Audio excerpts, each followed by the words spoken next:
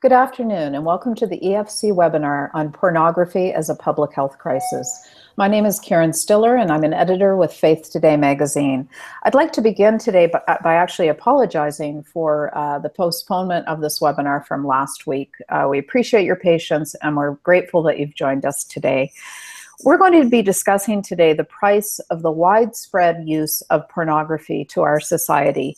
Pornography is more accessible, more graphic, and more violent than it has ever been. What can our churches and concerned parents do? We're joined today by Julia Beazley, Director of Public Policy for the Evangelical Fellowship of Canada, and Glendyne Gerrard, Director of Defend Dignity, an organization that exists to end all sexual exploitation in Canada.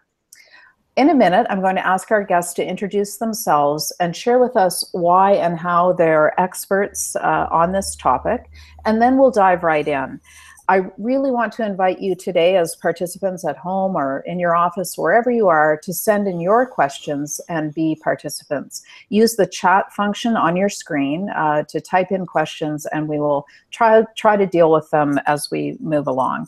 So welcome, and let's begin. Julia, why don't you start, and then Glendyne join in. Sure. As Karen said, I'm the Director of Public Policy at the EFC, and we have been engaged for a number of years in addressing issues of sexual exploitation. This is fun for Glendyne and I to do together because we've been partnering on this for a number of years.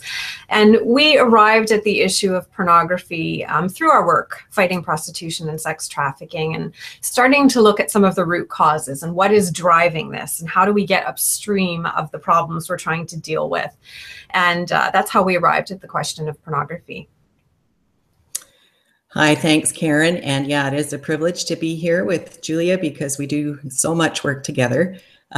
Because our organization exists to end all sexual exploitation in Canada, then you absolutely have to look at the issue of pornography because we see it as digital prostitution. And as Julia said, it's a root cause, and you just can't get very far looking at all the other forms of sexual exploitation without bumping into pornography every time you turn around. And as she said, it's a root cause. It feeds and fuels the demand for other forms of sexual exploitation. So it's just an issue that we have to tackle head on. Let's define some terms. Why this idea of pornography as a public health crisis, I think, is a new way of thinking about this problem for people. So can you tell us, first of all, what is a public health crisis, Glendyne, and why is it important to call pornography that? What does that do for the discussion? Well, I think it's a public health crisis because actually I'm going to use a quote from a presenter that we're bringing into Ottawa next week to speak on Parliament Hill. We've met with this gal a few times, and she says it really well. She says that pornography is a social issue because the harm it creates affects individuals or groups beyond their capacity to correct it. So, you know, when I think of myself as a mom, as a grandma, I can put filters on my computers. I can do some things to protect my kids, my grandchildren from it. But when they step outside of my home and they're in the broader world around us, what happens then? Who's out to protect them then? So other examples of public health issues include things like immunization, motor vehicle safety, and smoking. And the idea is that once we see something as a social issue or a public issue, that sort of shifts the responsibility from just the affected individual. And then we start looking at broader external social causes and influences and holding those things accountable. So again, Cordelia speaks often of pornography and compares it to smoking. And she says, you know, once we began, first of all, we began to recognize that there were, in fact, harmful effects on the individuals who were smoking. So the approach initially was to start educating people, encourage them to stop smoking. But over time, despite all the protests from the industry, it became apparent that smoking was not just affecting the smoker. It had impacts on non-smokers as well. It became clear that it was addictive, all of these things. So then this public health response was initiated. Now we have piles of research that show us that pornography is harmful, not just to the individual user, but also to the public, to our society. And so it's time for a societal response to this as well. As Glendyne said, Gail Dines, who's someone else we work with on this issue, she says individual families can't protect their kids from pornography. That's like telling parents to stop their kids from breathing polluted air. So we're working to communicate clearly to our government the ways that pornography is harming the health of individuals and of society, and calling for a strategy that is broad-based and multidisciplinary to address it. Okay, let's talk about some specific consequences to society then. I think we can, and we can talk about individual impact as well, but I think we can all guess what some of those are. But when we're talking about society, unpack some of those impacts. So just to build on the public health idea, first of all, we know that pornography has never been so widely accessible by adults or by children. And this is due to the advent of internet, particularly high-speed wireless internet. It is virtually accessible anywhere, anytime. And it can be found either with intent or just by accident. So it's actually really hard to avoid. And it's never been what it is today. Today's pornography is violent. It's profoundly degrading and body punishing. And that's really important to understand because it teaches all kinds of harmful and dishonest lessons about sex, about men and women, about the ways that they can and should and do relate to each other. It teaches things like sex is not about intimacy, caring, love, respect, mutuality, that sex is adversarial. It's kind of a it's an adversarial thing, that violence in sex is normal and desirable, that non-consensual sex is normal. It sends the message that the primary function of a woman is to serve as an object for sexual pleasure. It normalizes extreme forms of objectification, sexual violence against women. And we know that internet pornography in particular is a powerful teacher. It has a profound impact on the brain, especially on the developing brain. And I think we've talked before how we know that the average age of first exposure to online pornography is between 10 and 12 years of age. And the reality is that most kids, by the time they're 16, have seen pornography online, some of them as young as 8 years old and sometimes younger. And we have this growing body of research that paints the picture of the harmful effects of pornography on the developing brain, on the ability to form healthy relationships, and on, like I said, the ways we think about and relate to the opposite sex. We know it has a profound influence on sexual conditioning. So that's sort of what arouses us, how we become aroused. It shapes attitudes. It leads to sexual dysfunction at increasingly younger ages. It shapes expectations and relationships. And for sure, we know now that it leads to compulsive behavior and addiction. So we say it's a public health crisis because it affects all dimensions of health, physical, emotional, psychological, relational, and spiritual, but also because its effects extend beyond just the individual who is watching the pornography to everyone else. You know, we have a pornified culture. Themes of extreme objectification are everywhere. This contributes to what we call rape culture, and this culture in which bodies and sexuality are just considered commodities and sexual exploitation is rampant. So that sort of in a nutshell is the big picture. How do you counter the argument about the personal freedom element of watching porn, that people think, oh, it's just something individuals do in their home, but clearly it affects all of us? Do you get pushback on that? You know, I think we get a little bit of pushback on that, but increasingly I'm really delighted to see and hear people recognizing the harms. I think because so far in Canada, child abuse, anything to do with kids being affected, is still seen as a really taboo, awful thing. And so when we recognize just how ubiquitous pornography is, how easily accessible it is by our kids, then people get concerned about that, right? And so the pushback is there for sure by some, but I think as soon as you frame the argument in we need to protect our children from its harms, then I think it's much more acceptable and easy to move forward. Yeah. You mentioned before about getting upstream on some of the issues and the impacts. And I know you've both spoken before about the connections between pornography and human trafficking and prostitution. And in fact, that's what I guess brought you to this issue. So can you unpack that for us? What are the connections? So we talk about how the sex industry is a seamless, interconnected continuum. That's what all the experts say. And pornography is absolutely foundational to it. As Glendyne said, it's prostitution with a camera in the room. It quite often involves the use of women who've actually been trafficked or coerced, and it feeds the demand for paid sex, which, of course, as we have been saying for years, is what funnels women into prostitution. We talked earlier about how the internet has made pornography so accessible. So it's also made it affordable and anonymous, what we call the 3 A's that drive demand: demand for more and more violent pornography, and demand for paid sex. So Glendyne, I think we'll talk a little bit about a study that shows us how porn is often the why for buying sex. The sexual entitlement that's taught in porn legitimizes the buying of sex and the idea that women should be available for purchase.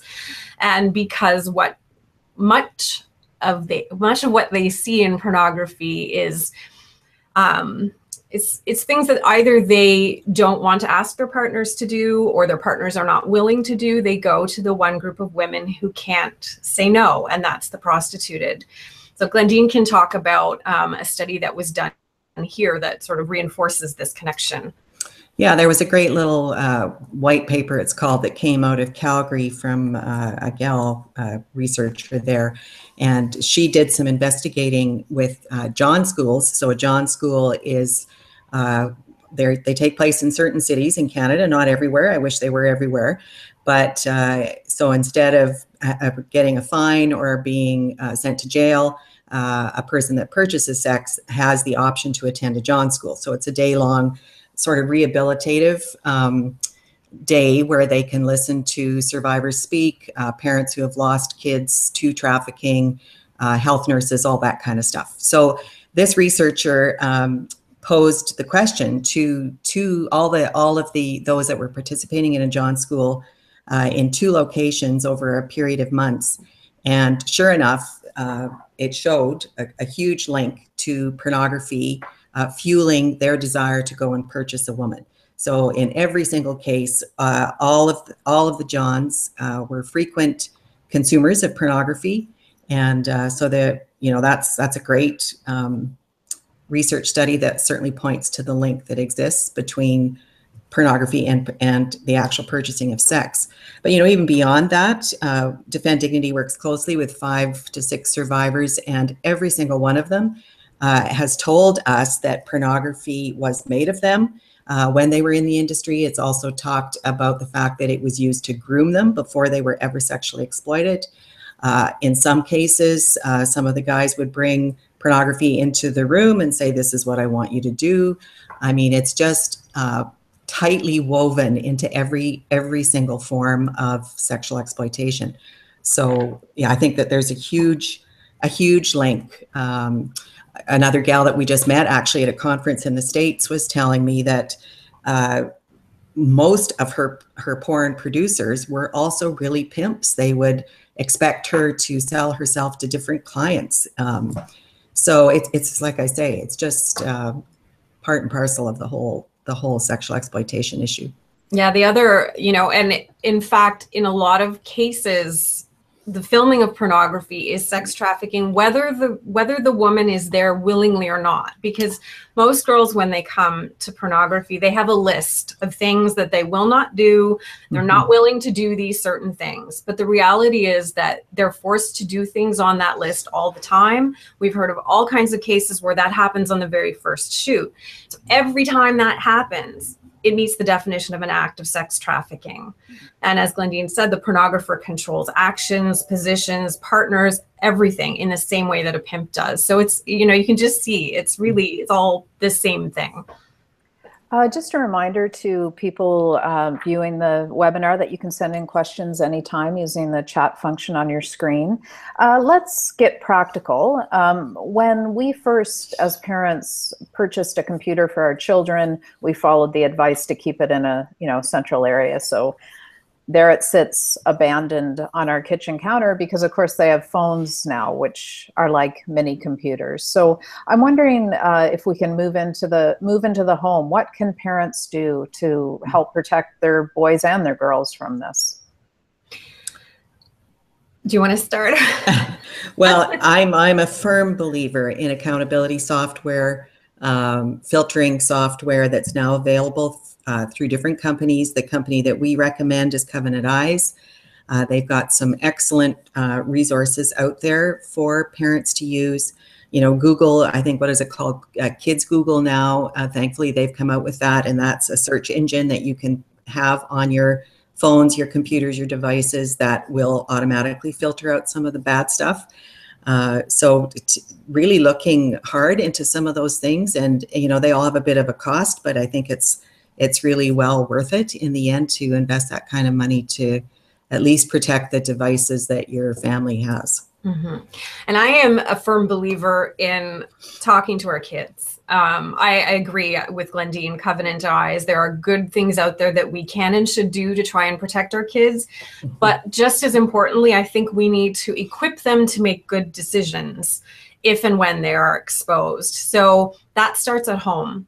So I think our first and best line of defense is open and honest communication. I first started talking with my son about pornography when he was 9, which sounds nuts, but it wasn't too soon, as it turned out, because that year, he was in grade 5, I guess, he had classmates who were already looking at pornography online and encouraging the other boys to look at it too. We know lots of cases of kids as young as 8 or 9 years old who are addicted to pornography. So for my son and I, that was the first talk of many. And I think that's important. We have to get away from the idea of the dreaded sex talk. In this culture, with all of the influences around us and the way things change so quickly, it just can't be a one-time event. It has to be an ongoing conversation. And it's one that I'm afraid the reality is has to start much earlier than most of us might like. So my son is 12 now, and I'm really thankful that he will still ask me anything. And I try to be very honest and scientific in my answers. And after every awkward and often hilarious conversation, I thank God that he came to me instead of going to Google, because that's where we go for our answers, right? Because I know what he would find if he did go there. Mm-hmm. And if our kids are comfortable coming to us with their questions, they may be less likely to go to the internet or to their peers who are getting their information from the internet. And it's so important that we be the safe places they can come with their questions, their curiosities, and know that they will find safe and honest answers. Because if we don't tell them, everything else in our culture will. And you don't have to go it alone. There are some good resources out there that can help you. There's a group named Educate Empower Kids that have a great series of books called 30 Days of Sex Talks. I'll hold them up so you can see. There's 3 different age groups. These are geared to really start the conversation. They're fun, they're colorful, they're very accessible. They have also developed a book on how to talk to your kids about pornography, which is excellent. Mm-hmm. We recommend that as well. And for younger kids, there's a great book called Good Pictures, Bad Pictures. This helps kids understand why pornography is harmful and equips them with a plan. So what do you do if you see this? I'm not sure if the camera switched to Glendyne or not, but if it didn't, I'll get her to hold it up again. Yeah, so there it is. Good. Yeah. Yeah, and another thing too is, as a parent or concerned citizen, you can advocate for good filtering in public places. So we may not realize that most libraries, a lot of schools don't have good filtering in place. And so we can go in and we can say, listen, is there filtering here? If not, what are you going to do about it? it's it's simple. We need to be advocating for our children in those regards. So are you saying, Julie, that sometimes when kids stumble upon pornography online, it is by accident because they're researching a question they have? They're trying to answer a question that they're maybe too embarrassed to speak to their parent about. Oh, well, that I wouldn't call accidental. I mean, that's just the way the internet is. If you Google anything sexual, you're going to come up with pornography. But yeah, a lot of kids go to the internet because they're curious, they have a question, and they're looking for answers, and that's just what we do. Okay. When you have a question, you go to the internet. But a lot of it is incidental too. So a kid can be doing homework, doing completely harmless research, they can be playing a game, they can be on YouTube. And I mean, it's happened to most adults, right? Something pops up that's unexpected. There's an ad or a pop-up or something. It's really easy for kids to be exposed to this material online. Yeah. Well, isn't there, in fact, a porn site that has got the words White House in it? And purposely they did that because, right, they knew that was going to be a searched for, very, very often searched for term. And so now, right, the porn world has just capitalized on that. Yeah, and they capitalize on Disney names, and they're very deliberate in their marketing. So. Yeah, in fact, the whole cartoon porn genre is just skyrocketing around the world, again, because the porn industry knows that if they can get kids hooked as young as 7, 8, 9, they've got them, right? They've got them for years ahead. And so it's a lot of it revolves around the money, of course, that they're all making. And so they're going to do anything to keep to get kids young and to keep them as long as they can. So the hope is that this young child will turn into a paying customer later on, you're saying? Yeah. Okay, we do have a question from a viewer: is pornography addictive? And I guess I would add to that, how and why does it become literally addictive? I understand with tobacco how it's addictive, but how is porn? So the answer is yes. It is addictive, and that has to do with the way it activates our brains. Young people are especially vulnerable, as they are with all addictions. They're especially vulnerable to pornography addiction because the parts of the brain that are activated by pornography are fully developed by the time we're children, we're young, they're developed. But the parts of the brain that are able to kind of moderate impulsive behavior and pleasure seeking and all of that don't develop until we're in our early 20s. So Glendyne's, I think it was Gail who said that teenage brains are all gas pedal, no brakes when it comes to watching pornography. You combine that with hormonal changes, that start around the age of 12, and it just creates this, plus the perfect learning environment that pornography provides. So it just creates this mess. And there have been all kinds of studies done that look at the brains of people who are compulsive porn users and find that they light up and they respond to pornography in the same ways that those of individuals do to drugs or whatever it is they're addicted to. So there's increasing evidence now that it is in fact an addiction. And people can recover, they do recover, but it's a similar process. You have to go cold turkey, it takes time, and they're finding that the younger people become addicted, the recovery process takes longer and it's more difficult, but it is still possible. And that's because their brains have, been conditioned a certain way.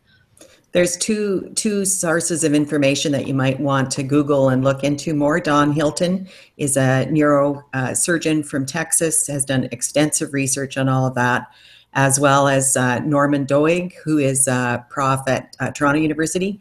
He's written a book called The Brain That Changes Itself, and he's got a whole section in there on why the brain is so vulnerable to the porn addiction. Okay, let's say there's someone in our life, maybe it's our child or sometimes it's a husband or wife, I guess, too, who is addicted. What, or we suspect might be, what does a person do? Do you confront? Do you go off to a therapist with the person and hope they agree? Like what are the first steps? Yeah, I think having a conversation about the harms that are there. I mean, it's pretty likely that whoever this person is, if there really is an addiction in place, they're going to be fully aware that there is an addiction. You know, pornography addiction is no different than any other form of addiction, whether it's alcohol or drugs or anything else. There's compulsivity. They have to have more and more different varieties to get the same kind of response. So there's all those similar symptoms that will be, I think, very clear to the individual that is addicted. So for certain, having just a conversation, I mean, as with any other addiction, it's got to be up to the person that's addicted to want to make a change. And so there's good counseling available. There's different organizations and groups that are helpful. Celebrate Recovery is held in a number of churches I'm aware of, and they cover all sorts of life addictions, and pornography is certainly one of them. So getting involved in a group like that is good. Absolutely, there's going to be accountability that has to happen. So again, the whole software thing. So how that works is if you sign up for Covenant Eyes, that means if I do that with one other accountability person, that means that the report of whatever I'm watching on my computer is going to be sent to that other individual, and it will flag anything that's of a pornography nature, and then the same thing in return. So you can set that up as well. So those are some things that you could put in place right away. So we've been doing reveal forums together across the country, and in a lot of cities wherever possible, we're partnering with Journey Canada, and they have some good people in a lot of cities that can help individuals who are struggling with this. Yeah. There is an organization called Fight the New Drug. I just recommend that any parent who wants to have an idea of how to talk to kids about this or wants something to show to their kids, it's completely geared to young people. It's edgy, it's accessible. It's got a really sort of aspirational message. You may have seen people walking around with t-shirts that say porn kills love. So they do a really great job of communicating to young people on this issue. They also have a free online recovery program called Fortify. And it's free up until the age of 23, Glendyne, is that right? Yeah, in the 20s, yeah. Yeah. And it's an excellent resource. The only piece that is missing from it, as Glendyne said, is accountability. So you don't have necessarily that accountability relationship built in, which is really helpful for anyone who's trying to recover from anything, if you have some kind of accountability relationship. But in terms of the meat of the program, it's a really good one. What about congregations then? Like, I guess a pastor could preach on this more regularly, sort of, I understand that there must be a level of shame attached to this addiction that you might not get with other typical addictions. So what can a church leader do? What can churches do? What can life groups do to help with this issue as well? Well, first of all, just be sure that you've got a plan. Josh McDowell's done extensive research on this. In fact, he hired Barna in the States to do the biggest research project ever on pornography, and it was just released this summer. And, he said this: our churches will self-destruct if we don't address porn, because he recognizes it as such a massive problem, not just out there in culture, but certainly right within our own churches. In fact, his research found that 72% of Christian men access porn, and 56% of Christian women. Wow. So those are pretty high numbers. And another staggering statistic is that 87% of 18 to 24-year-old Christian young people think that it's okay. So that's, when we hear those kind of statistics, then absolutely, I think pastors, church leadership need to recognize how important it is to address it and to put a plan in place. So the plan, certainly, as you said, Karen, needs to be, we need to talk about it. So whether it's preaching on a Sunday morning, whether it's having a small group study about it, whether it's, whatever way in which we want to do it, for sure it needs to be talked about during premarital counseling. We need to get it out in the open. And I think once we do that in a safe and non-judgmental way, then the whole shame thing is hopefully going to dissipate a little bit. Because when we recognize that it is an addiction, that it doesn't need to define who you are as a person, but rather churches just need to have a listening ear and an openness to love and extend grace, and then offer ways to help. So some of the things that we've already talked about, right? Celebrate recovery, think through that, right? You don't want to just one day decide you're going to preach about it and then have nothing in place for the fallout that might happen because of it. So you need to be prepared that there will be people that are sort of all along that continuum of either just dabbling occasionally to watching it monthly to being really addicted to it. And so how are you going to address all of those different groups of people? And don't reference it as just a male problem. You know, the stats, as I just said, 56% of Christian women are viewing it. And so we need to talk about it as an everybody's problem. And I think especially for women, if we name it only as a male problem and I'm struggling with it as a woman, then how much deeper the shame, right? Because it's something that I shouldn't be struggling with, and yet I am. And so, really, really talking about it as everybody's problem. And then, you know, we've already talked about some of the things we need to do with parents to help educate them with how they talk to their kids about it. I think that's a responsibility for the church as well. You know, kids pastors, how are they addressing it, or what are they doing to help their parents know how to talk about it and deal with it?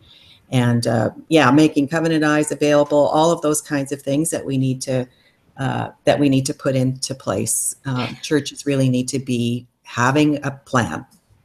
I think Glendyne mentioned this. It's called the porn phenomenon. It's available online, and Josh McDowell is very generous with it. He will just send it to anybody, and I think that it's required reading for all pastors. Yeah. But as Glendyne said, it highlights two things. So it shows how many people in the church are struggling with it, but it also shows this sort of ambivalence on the issue among younger people. And so what's going on there? And some of that is just the fact that it is so ubiquitous and it's everywhere, and it's our culture is steeped in it, really. So for most young people growing up, it's no big deal because it's everywhere. But I think some of that is, you know, we need to do a better job of helping Christians understand why pornography is problematic. For so long, we've just talked about how watching porn is sinful, and we haven't really dug much deeper than that. Why? Why is it? I mean, the full answer to the question, why? What's at the root of this sinfulness? And we have to help people understand the big picture, that pornography is not just, it's not just something that's between you and your laptop or your mobile, or even just between you and God. It affects those you're in relationship with. It affects your family members, your partner, your spouse. It shapes attitudes, preferences, and behaviors. It shapes the culture we live in. And it's the root of all of these other forms of sexual exploitation. So we have to really dig deep into this issue and help people understand the fullness of it. Because as long as it's kept as just, it's only something that really affects me, I think we're missing some of the answer to the problem. And, you know, Karen, the other group in this whole church side of things that we need to bring out into the open, I guess, is the spouse of the person that's addicted. So whether it's the husband or the wife, what are we going to do and how are we going to help them? Mm-hmm. You know, again, research is telling us that spouses of addicted pornography users have trauma, as they're calling it PTSD. That's the level of trauma that they're feeling. The betrayal, the hurt, all of that comes along with your spouse being addicted it's real. And so again, you know, what are we doing as churches to identify that and to have good responses, and again, bring it out in the open. So it's an okay thing for a wife to come and say, well, even if my husband doesn't want to get help, I need help because this is what I'm facing. And then one other quick resource that I've just come across in the last few weeks, it's called Purity is Possible. It's in process, and it's meant for youth workers or parents to use to come alongside kids that are struggling with pornography. And it's a 7-week sort of guide. You can access it through Truthmatters.ca under their resources, and it's still in development stages, but they're actually looking for input from all of us that are using it to make it as good as it can be. So again, just delighted that church groups are recognizing they need to have good responses, and that it's a tool that's a good tool, I think, that we can be using. You mentioned these reveal events you've been holding. Can churches still join in on that? Do you come and do presentations? Can you explain that? Yeah, it's a half-a-day conference. We've done it either as breakout sessions with a couple plenaries, or we can do it all as plenary sessions, really wide open to how we do it. Basically, we cover three and working on a fourth different sessions. One is called Parenting and Porn. One is this very issue we're talking about today. Why is pornography a public health crisis, and how can you engage in helping culture change it? And then the other one is the effects of pornography on your relationships. And we do a chunk in there on what is happening to your brain, what is the whole addictive cycle that happens, and then what are the ramifications with it, with your relationships. So yeah, it's a conference that we're doing. The next one we're doing is in February in Edmonton at Beulah Alliance Church on February 12th. And then we have another one slated for Oshawa in April. We don't have a date yet, but we'll go wherever people would like us to come, and just educate and provide resources for churches that way. And you mentioned at the beginning an event coming up. I know it's Ottawa specific, but maybe you can explain that event as well. If someone is in the Ottawa area, they might be able to help spread the word, and it will give us ideas too of what we could maybe do in our own area. Sure. On November 29th, we are, as we said, we're bringing Cordelia Anderson. She's an expert in public health, particularly pornography is a public health issue. She also has devoted her life to promoting healthy sexual development in children and protecting kids from exploitation. So she has a really great understanding of the issue. We're bringing her to Ottawa to speak to parliamentarians. So there will be 2 events on the 29th for MPs and senators, and it would really help us. It would be fantastic if everyone watching would contact their MP and ask them to be sure to attend. Sometimes they can just pop in for 10 minutes, but even that is something. She will provide an evidence-based presentation. What is the research telling us, and what can we do? So both Defend Dignity and EFC have some resources on our websites. If you just sort of need some language that will help you communicate with your MP, what am I asking them? What do I want to say? So we both have that material on our website. If people want to reach out to their MP and do that, that would be really helpful. Okay, great.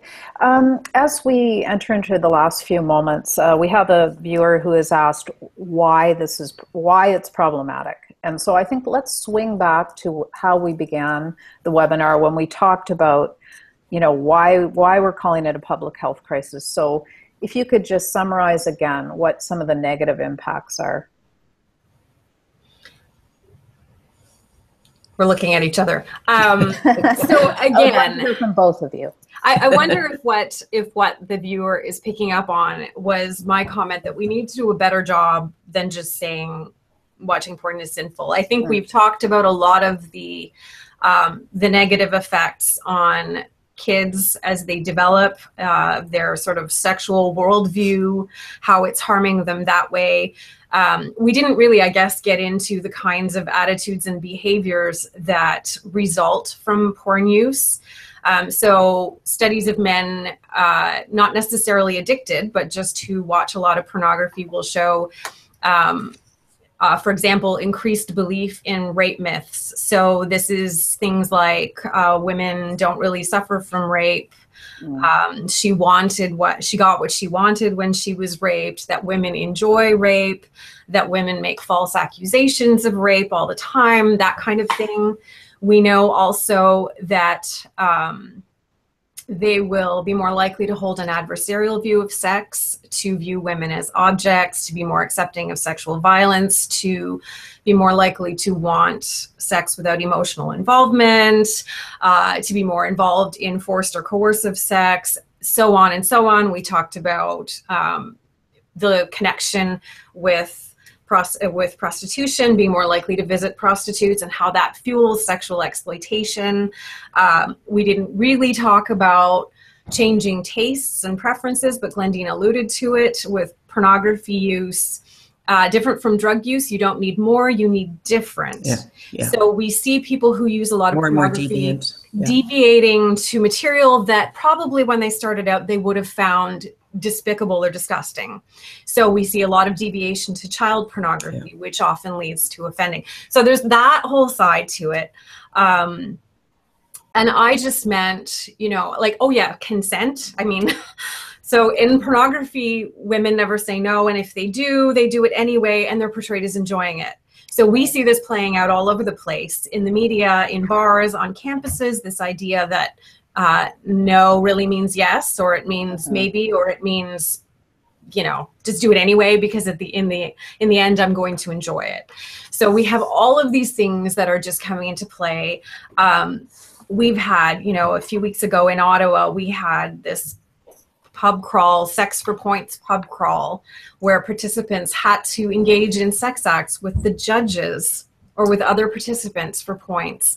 We've had the Dalhousie dentistry student scandal, the Stanford rape case. I mean, we just see all of these things playing out. And where is this coming from?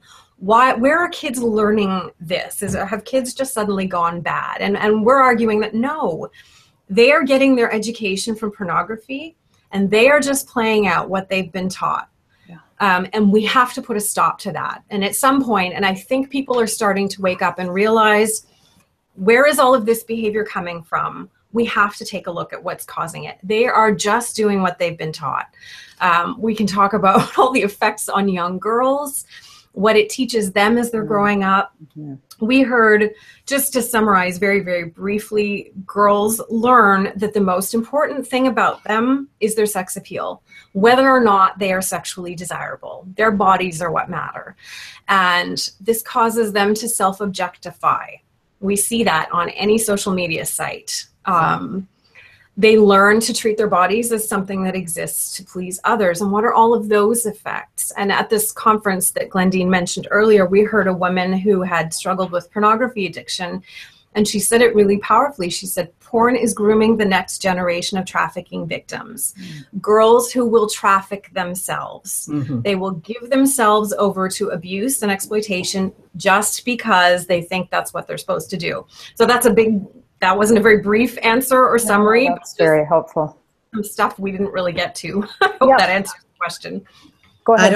I don't know that we talked yet about the whole erectile dysfunction thing. I mean, that's another, this is a huge issue that's beginning to happen with young guys, right? So at the very age where this should never be happening, it's happening. And so that's another fallout. An actual physical consequence. And there's now millions of guys on different websites talking to each other about how they can overcome this, and recognizing that they have to, that porn is the factor. And once they get help for that and get off of porn, then their bodies function as they're meant to function. So that's a huge issue. The other interesting research that I'm reading and following is the whole bystander thing. So that what they're seeing now is, because pornography has so infiltrated our young people, that when there is a rape or some other horrible thing happening to a girl on a campus, they're actually seeing that bystanders are not, they're just watching. They're just seeing it happen in front of them and not intervening, because again, the message from porn is that the girl wants it, that even if she says no, she really means yes. And therefore, there's nothing to intervene with. And so, Dr. John Foubert in the States has done a lot of research on this whole thing. And so, we just see it infiltrating everything, everywhere. Let's, as we end, let's try to find some hope. You've offered both really a wonderful list of resources, which I think at our end we'll try to list off and put it in a blog post perhaps, so people can tap into those a little more easily. I'm wondering, so much of it is an online issue. Is there anything legally that is happening that we can be a part of? And just if you could both give a final comment for our viewers. Well, we're launching something in February, so stay tuned. We're calling our campaign Choose Change, and we're actually engaging 5 different companies, organizations from different sectors. So we've got a retailer, an internet service provider, a hotel chain, a restaurant chain, and a library association in the country. And we are going to invite the public to join us by sending emails to the CEOs, the directors of these organizations, and asking them to stop or change the current practice that they now do. So for instance, there's restaurant chains that offer public Wi-Fi, and yet they've not put good filtering on that public Wi-Fi. So you can go into their restaurant or their coffee shop or wherever it is and access all of that. So that's, for instance, one of the things that we're going to be doing. Now, that's not changing anything in a legal way, but if we can start to get companies and organizations stopping and changing. I mean, in the research we're doing for libraries across the country, there are very, very few library associations, if you can believe it, that have actually installed filtering. Yeah. And in our research, we've come across story after story of either library workers or kids or parents stumbling on pornography that's left wide open on somebody's computer screen in there. Wow. So those are some of the things that we're trying to see change. And then we've got a whole list of things that we want to talk to the government about. And maybe, Julie, I'll let you jump in and talk about some of those. Sure. So obviously, we think at this point our best strategy is to promote this awareness of pornography as a public health crisis. The research speaks for itself. And I think that once there's this understanding of the devastating effects on individuals, on culture, on kids, on society, there will be a will to do something about it. So we have some ideas, and we're eager first to get the research on the table before law and policymakers, before educators, before health professionals. And then we can pursue things like filtering. In the UK, they require service providers at the provider level to block pornographic content. So rather than what we have here, where you have to figure out how to opt out of this content coming into your home, instead, if you're an adult, you can opt in to the content. We can work on requiring age verification. Most of these sites, there is absolutely no, if there's even a click here if you're 18, which there isn't on a lot of them, it means nothing, right? Anybody can click that and say, sure, I'm over 18. Defend Dignity is working on the idea of warning labels. We put warning labels on cigarettes and on, saying this is harmful to your health. Is there any way to do a campaign or to put labels on pornography that says this is potentially very harmful to your health? So there's all kinds of things like that. Something else that is interesting, there was an article in The Economist a while back about a company named MindGeek moving their head offices to Canada. So they've had offices here in Montreal for a while, but they're moving their kind of main operations to Canada. And at first I was really sort of depressed about this. And then I thought, you know what? This is actually a good thing because we're seeing some will in Parliament. We've been working hard to promote MP Arnold Vierson's motion M47, which would require the Health Committee to study this as a health issue. And it looks like the motion is going to have fairly broad support in Parliament, which is fantastic. So if we can get that research and we can get that will to do something about it and get some movement on some of these measures that we mentioned, we can hold that company to account because they will be based in Canada and they own 9 of the top 15 free porn sites online or top porn sites online. In fact, I think they own all of the most popular ones. Something else, they have, our child pornography laws say that, if whether the person is under the age of 18 or not, if they're even depicted to be, it's illegal. Okay. So if you go to don't go to most of these sites, but right on, the main pages, you have, the top searches are teen, stepdaughter, babysitter, those kinds of things. So whether I believe some of these girls actually are underage, but whether they are or not, they are dressed up and made up to be and depicted to be underage. That's fully illegal in Canadian law. So we have some opportunities, I think, with this company moving to Canada. And if we can get the political will and the public will, we can hold them to account for some of this stuff. And I think the hope for us, I think, as we've been kind of in this for a number of years, it is really hopeful to see the conversation happening. We're seeing more and more churches who are actually saying, okay, this is an issue. How do we address it? The conversation is started. We're hearing of more and more great sermons and small groups tackling this issue and starting to sort of lift that veil off of it and say, this is a problem inside our churches too. How are we going to respond? There's hope because there are all kinds of young people out there who have recovered from serious addictions and struggles with pornography, and they're now speaking out and they're helping others, and they're speaking out against this industry. So there's great hope in that. I think there is some good news. That's great. Thank you. And thank you both for everything you're doing. I mean, the Canadian Church, I think, owes you a thank you. So we'll continue to stay tuned with both of you and your work together. Thank you for joining us today. Those of you who did. For the rest of today, you can subscribe to Faith Today magazine for half price at faithtoday.ca/webinars, and we often cover this issue and others like it. You can find out about upcoming webinars and watch previously recorded ones on topics like these at the efc.ca/webinars. So thank you very much for joining us. You can watch our blog sites for some recaps of today's resource list that we want to share with you. So thank you very much.